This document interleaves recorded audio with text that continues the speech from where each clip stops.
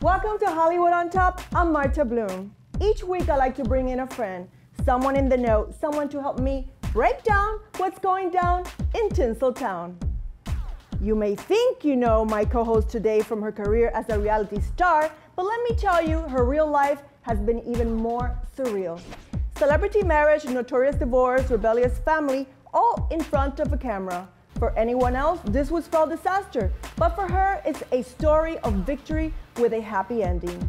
From her hit series, The Got to Know Girls, to stints on Extra, The View, Entertainment Tonight, Oprah, The Insider, and Showbiz Tonight, she's still keeping up with the Kardashians, and insiders tell me she's about to be back in the reality game. Now, she's focused on growing a jewelry and fashion empire, and I think she is well on her way. In terms of what's hot in Hollywood, if there is something to be said, you can bet she'll have something to say. Please welcome my good friend, Lisa Gastineau. Hi! Oh my goodness! The most beautiful view in Hollywood. I can't even imagine. Oh, thank you. I know. I'm so proud of this studio. So how are you? You look wonderful, beautiful as always. Oh, it takes a village. It's harder and harder. Oh, God almighty. Yes, honey, you're the village. You're the village. Are you like kidding? So we have so much to talk about. We do. We do. Okay, girlfriend, let's go back to the beginning. Okay. You were the first reality TV star, superstar, I should say. Do you think you get enough credit for it? I recently saw Nene Leakes and Brandy Glanville and all the girls from all the Bravo series, and I said, listen, girls, y'all should give me $20 a week from your paychecks, because Brittany and I are the ones who were starting reality glamour TV. I mean, There was reality TV, but they weren't glammed up. Before that, it was like Big Brother and everything, and we were doing glamour. So what I think is that when you started, it was the beginning, and it wasn't really branded as reality TV. You know, that's interesting, because when we first started doing reality, no one knew what it was. And I remember, like, I've always been a fashion hound, and I was a big buyer of fashion, and I've been in the fashion business on stores and things. And there were particular stylists who will remain nameless, right, who subsequently went on to have TV shows. But when we went to go pull from them or go to fashion shows, they're like, oh, we don't do reality. And I'm laughing later on that they were out there doing their own reality shows. So we really were on the forefront of it and creating a part of, not creating, the producers get the credit, they created it, but we were one of the original ones who were out there on the forefront of doing glamour reality, of like showing that it takes a lot. It takes a village, it takes hair, it takes makeup, it takes hairdressers, cosmetic, clothes, fashion. You know, everything that goes into a glamorous life. So I'd like to say that we were the start of it, and hopefully we're not finished. No, you definitely were. You definitely were. And the interesting thing is that reality TV has blown up and is so popular to just hear the word. Yeah. If you had any idea how this reality TV was gonna blow up back in the days when you were shooting, would you have done things differently? Yeah, I would have done a lot of things differently. Like First what? thing I would have done is like had a PR team or had people around to protect us, because we were so vulnerable. Whatever was photographed was like out there. Because it was not done before. There was no one out there to say, no, we can't air that. You know, they did not air us being perfect. Even though you see reality now and it's like, boom, boom, it's the beat. They'll show something like bad, and then they'll make it, oh, but then you're a hero. Whatever we did, that was the way it was. Right. So we didn't have that opportunity to get redemption. We didn't have control over how we were portrayed. So that's really. Will you do it again? Would I do it again? Totally. I love reality TV, and I would love to get an opportunity to show the part of me that wasn't shown, the part that shows that I'm, you know, hardworking, that like I care about my friends, I care about family, my animals, my causes, and you know, have an opportunity to not just, we couldn't be glamorous and not be shallow. And I think that's an important distinction, that to be glamorous and not be shallow, and I've never been shallow. So was your show partly scripted? It wasn't scripted per se, that we know how scripted shows are. It was topical. actually, there was a big difference between season 1 and season 2. Season 1, it was like, okay, let's just roll. Here we are. We're going to be in Aspen. Let's see what you really do. Season 2, we got a little bit more efficient budget-wise.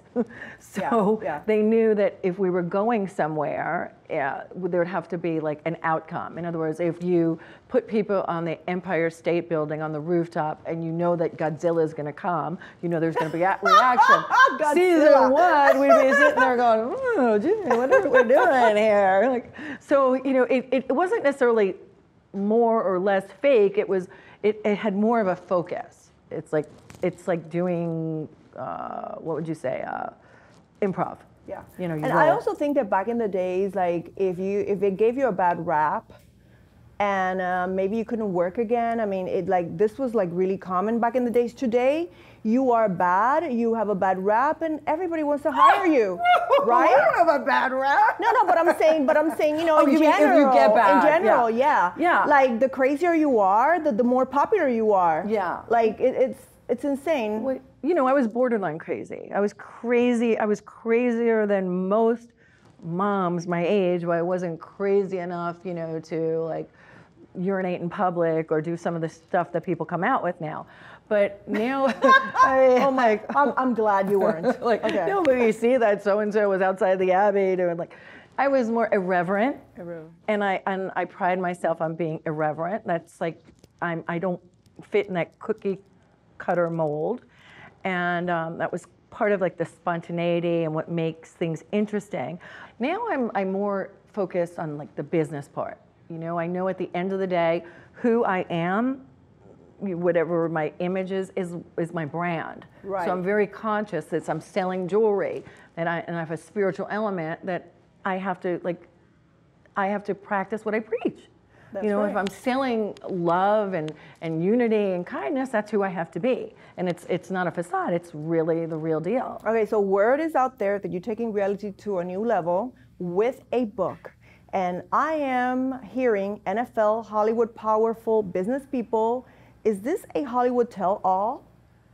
Well, it depends on how we phrase tell-all. I am telling my story, it's my autobiography, and I mean, you can't make this stuff up. It's so much juice. I've been in the game, so to speak. I married my ex-husband when I was 19. Mm-hmm. You know, we had this like over-the-top life. We were the original Barbie and Ken back in the day. And then I can see that. He segued on in a relationship with a Hollywood actress, and I, you know, was known for dating notorious bad men, boys. but yet I dated politicians. I dated. You dated Donald Trump. Well, I mean, I know you did. I know you did. I don't know if we call it dating. We've been to dinner, and we're good friends. Yeah, we are good friends. Okay.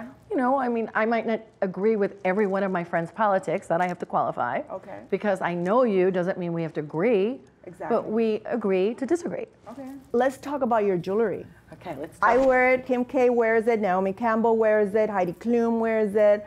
You even gave me a piece for my little grandson. He loves it and wears it all the time. And what's unique about it is the power of the stones. Tell me about the power. Stones have energies that when we manifest an intention, the stones help us amplify it. So think of things as you would a speaker, it's an amplifier.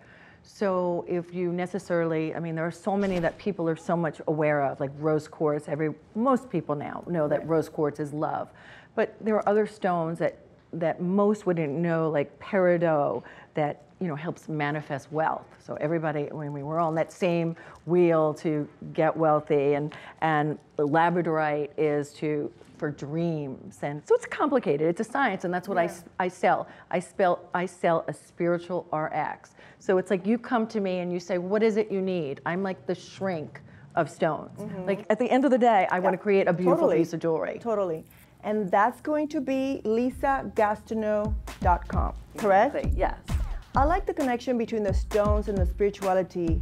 Will you stick around? Absolutely, I can't wait.